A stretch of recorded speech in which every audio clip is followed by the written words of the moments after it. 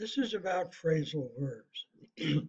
Phrasal verbs, as you can see, is a verb plus a preposition. There's several listed up here. Uh, I won't go over all of them, but what I want to do here is explain why we use phrasal verbs and how they cannot be really translated into Spanish, but they have a definite meaning in English. And you need to learn the meaning of these phrasal verbs in order to be able to understand Americans because we use a lot of phrasal verbs. It's sort of a lazy way of speaking, but it's something that we do. So let's take a look at the sentence here. Mandela has always been after the respect for black people's rights. And here we use always been after. Now that doesn't make any sense, does it? In Spanish, essentially, you use the word Mandela está detrás. Okay, it doesn't mean much sense. So what you do in Spanish, you use the word luchar, which just simply means to struggle, to search for the respect of the blacks.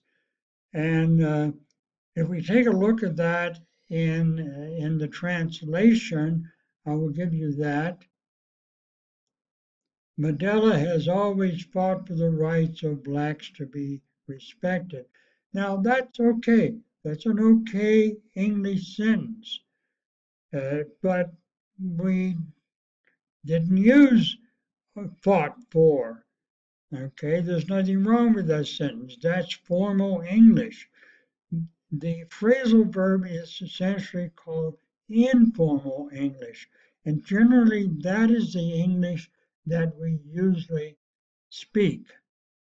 So it's very important that you learn the phrasal verbs because in order to really understand American speech, even British speech, they use the same phrasal verbs. You need to know the phrasal verbs. You need to regard them as part of your vocabulary. It's generally not taught, at least in Mexico, phrasal verbs because you learn formal English only, but you do not learn, what I'm assuming, you do not learn informal English. But informal English needs to be understood the same as formal English.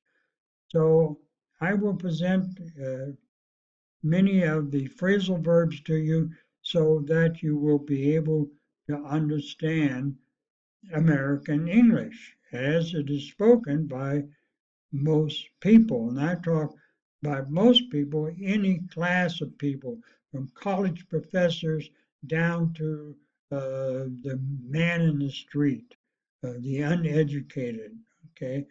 From the very educated to the uneducated. That's my explanation. So let's study phrasal verbs.